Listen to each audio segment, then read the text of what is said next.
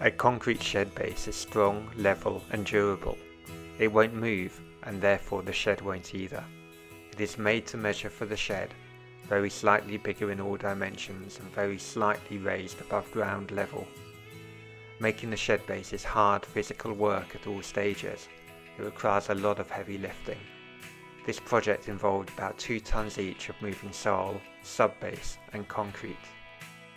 Start by digging out the area 15 to 20 centimeters below ground level, half for the depth used for the subbase and half for the concrete layer on top. I used treated timber to define the shape and depth of the shed base. The base required the removal of a lot of earth and the tree roots, filling most of a 6-yard skip. Measuring the frame corner to corner ensures the shape is a true rectangle. Each diagonal should be the same length, if not, then just until it is. Using a long spirit level ensures that each piece of timber is level. It's worth getting all this right, otherwise the shed base may not be the same shape as the shed itself, or will not be flat. When all is correct, it is time to put down the subbase. MOT Type 1 is granular material of different sizes that binds together when compacted to create a strong, well-draining subbase.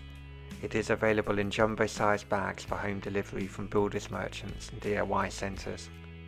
The subbase material needs to be compacted. The best way of doing this is by using a plate compactor or whacker plate. On this project, as it was a relatively small area, I used a builder's rammer to whack the stones until they no longer compress any further to create a flat surface. The shed base required about 1 cubic metre of concrete. Using a cement mixer allowed the whole job to be completed in a day, much faster than mixing by hand. Mixers are cheap to hire, but beware they are heavy at about 50 kgs. Therefore you may need help transporting and assembling one. The concrete was made from 2 jumbo bags of ballast, a mixture of sand and stones, and then concrete. I prefer to buy concrete in waterproof bags to make storage easier to keep it dry. Each load in the mixer used 2 buckets worth of ballast, half a bucket of cement, i.e. a 4:1 mix, and about half a bucket of water. Using plastic buckets as measures makes the job easier to control. Adding the water slowly helps ensure consistency, neither too sloppy or too dry as shown in the video. The trick to getting the concrete flat is a long piece of timber that reaches across the frame. This is used in a sawing motion to flatten the concrete until it is at the right level. I used a wheelbarrow to carry each batch of concrete to the shed base.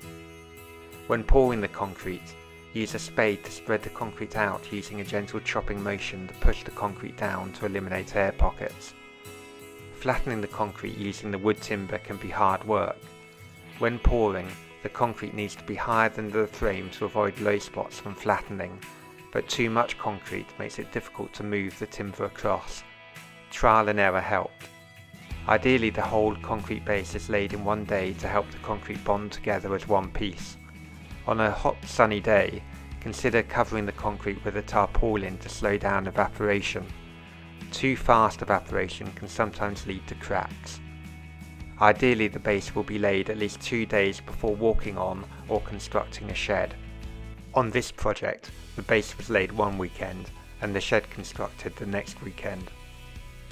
If this video was helpful, please like it. You can see more videos on our channel or subscribe to get alerts when more videos are added.